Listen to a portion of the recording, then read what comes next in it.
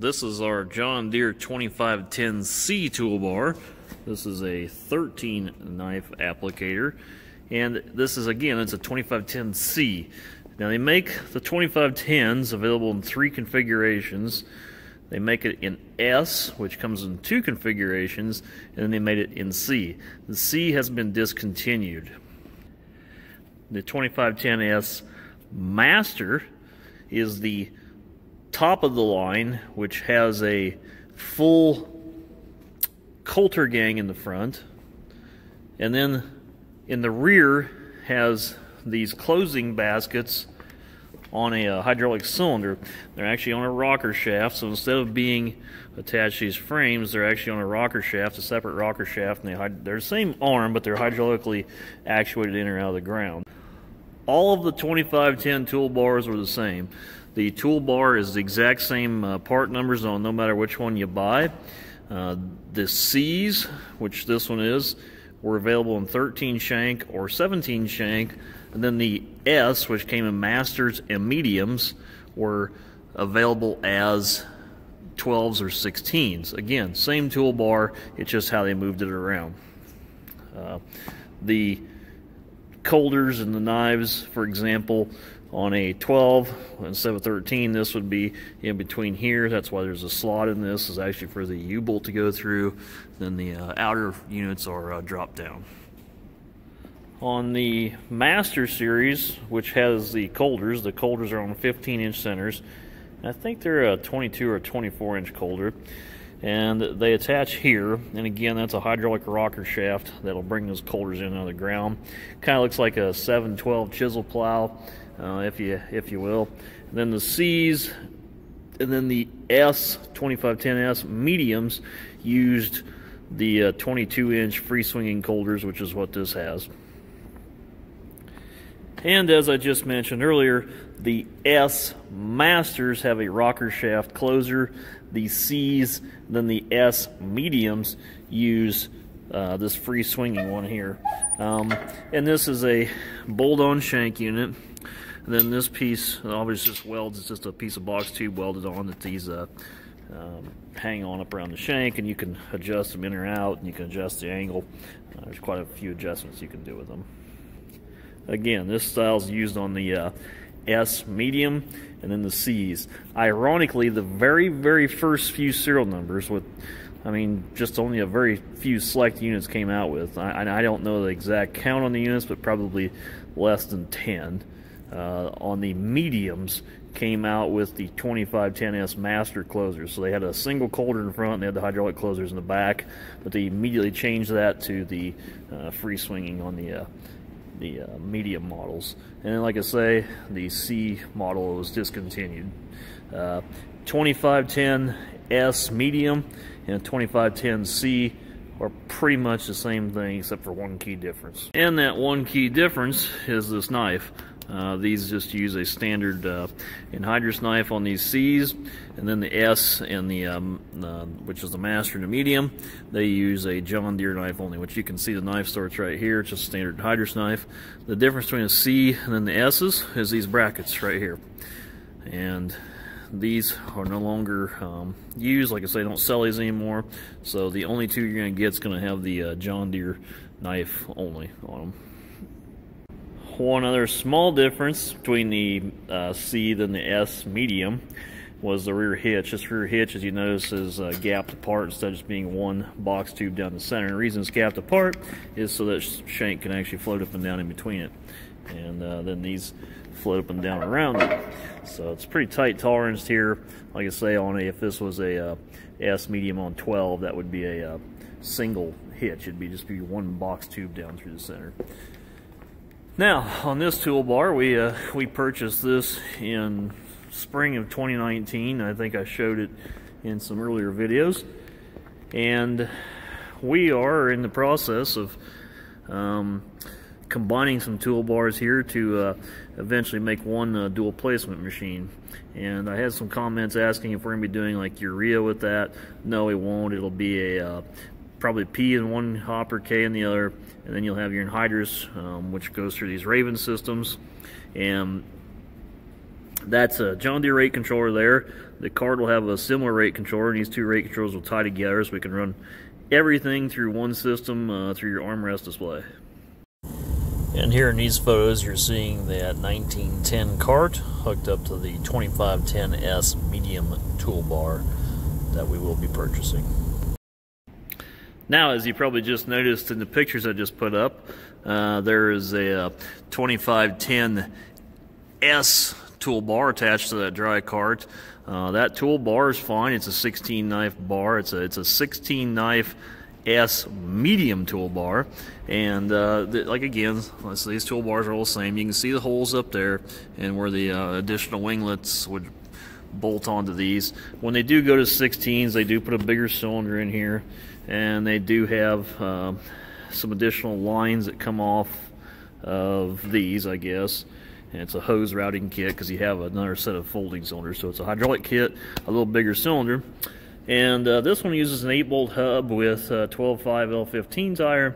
And then that 16, they had a special tire. It was a something 18-inch tire. It's kind of an oddball tire, but it was for the additional weight that the winglets add to it. All said and done, we'll have a 12-knife toolbar. Probably this one with the individual colders. We're going to use the C knife mounts, these, and we're going to buy B33 mold knives with the dry tube on them. And I'll actually have to upsize that tube and then drill the holes through it for the airlock releases, because there isn't a knife made besides the John Deere one, and I do not like the John Deere knife. That is one of the things I don't like about the S or the S medium, is that John Deere knife. Just a standard mold knife is far superior in my opinion and pulls quite a bit easier. But again, all said and done, we're going to have a 12 knife toolbar with a 1910 cart trailing behind it that's capable of holding 9 tons of fertilizer, and it will be a dual placement machine. You might notice that the hitches on these are pretty long, and one of the reasons that is because this was designed for a cart in the front or a cart in the rear.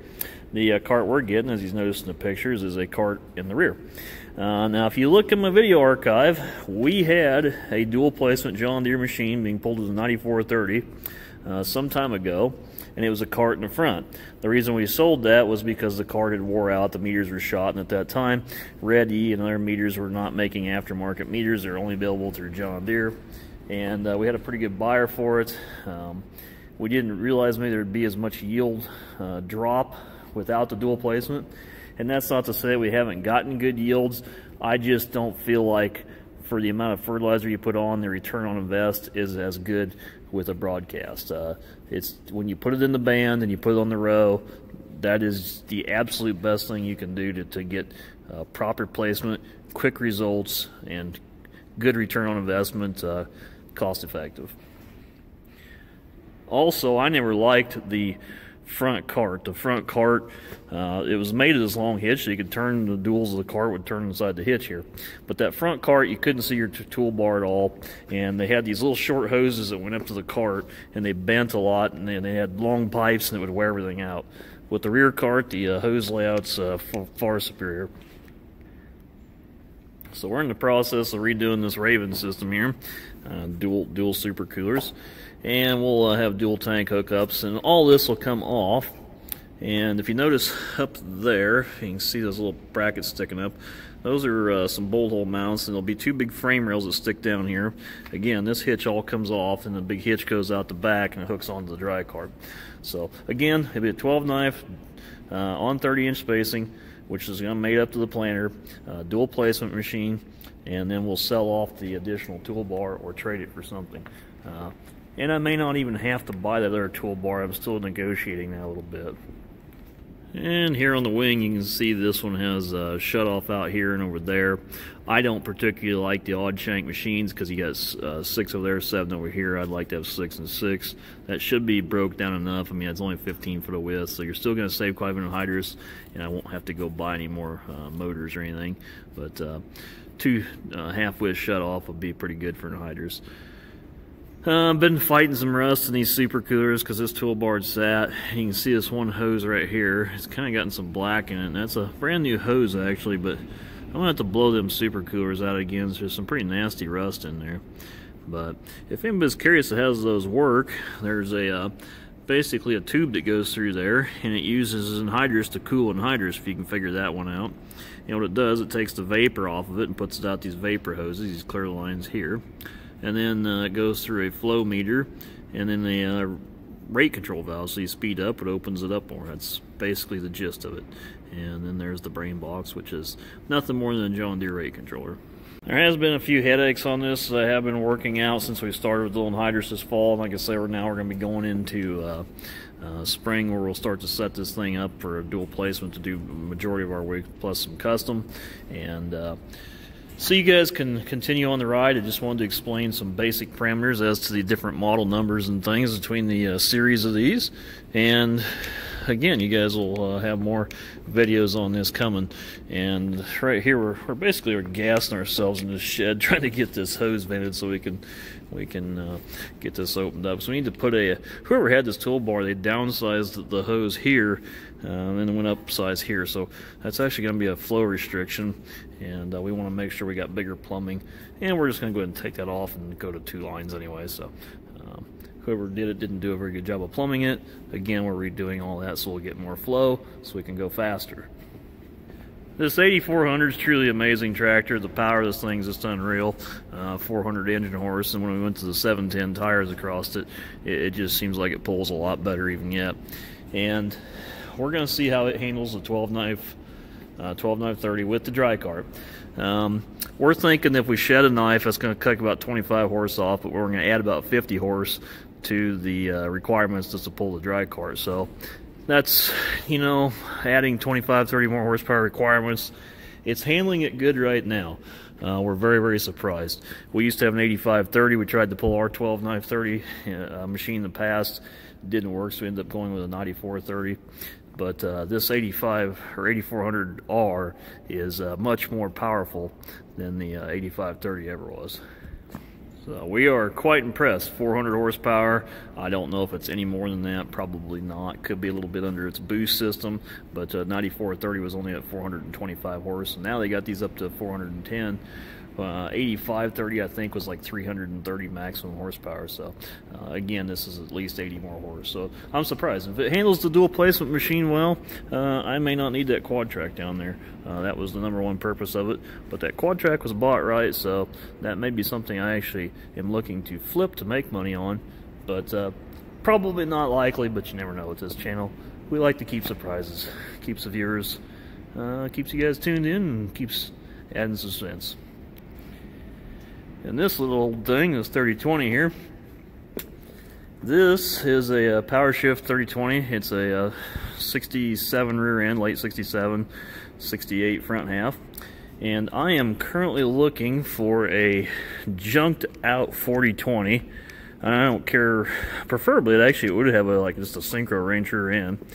And if the rear end was completely out, I could care less, because all I really want to do is split it, put a 4020 front end in it, and then the 4020 synchro rear end, if it was a synchro, could go to the junk pile.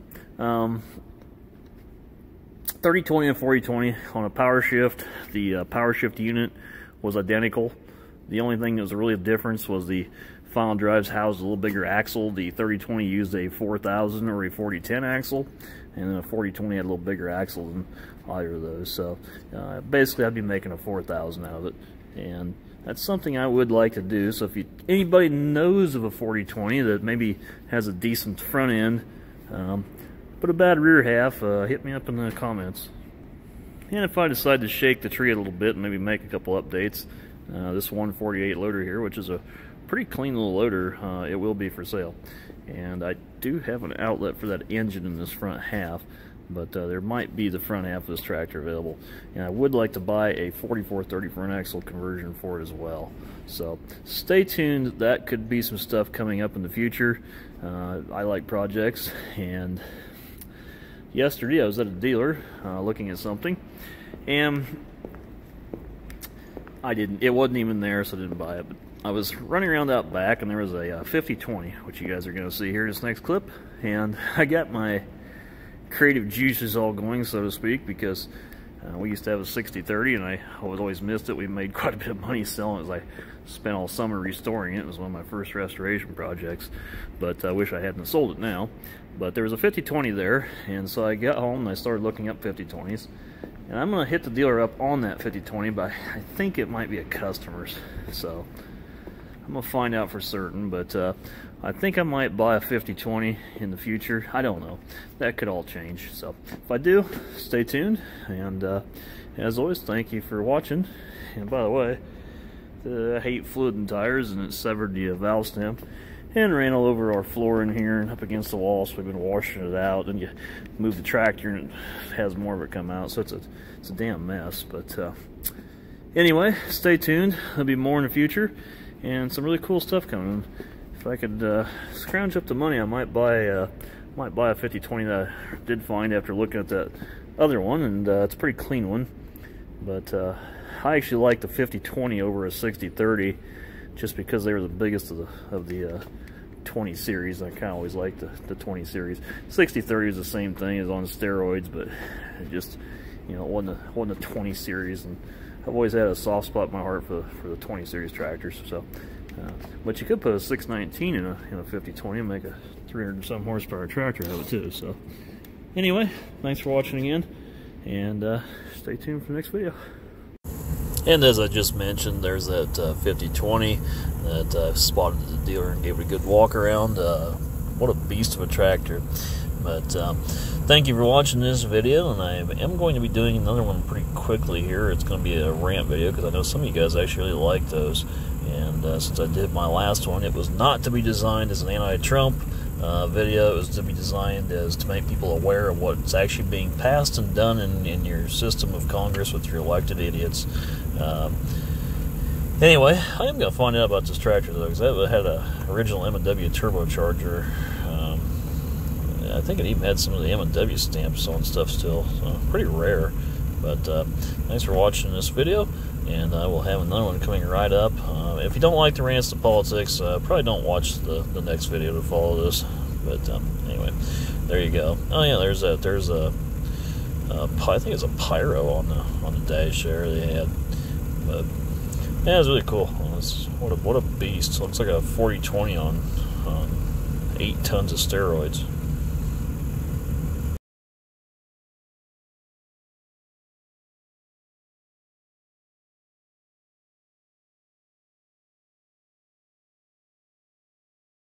Oh, and as a conclusion to this video, here's another 4010 that showed up. And this one we got to rebuild the front end. Again, not mine, but we got to rebuild the front end on this one. And it's having a hydraulic pump. I already checked into some stuff there and took the side screens off, but he said that the hydraulic pump, once it gets hot, like the 3-points won't even lift or really produce any power. So I'm thinking maybe it might be more of a scavenge pump issue than the actual front hydraulic pump. But pretty straight old tractor. Just needs paint, but it's pretty straight. 16.938 rears, but you can see it is an original paint tractor actually, and there isn't much paint left, but the metal's very, very straight on it. And those are original decals, but it's quite straight. It just needs paint, and I think he does have a new seat he wants to get put on there. But we'll get her cleaned up. We're going to rebuild the front end on it, and then we'll go from there.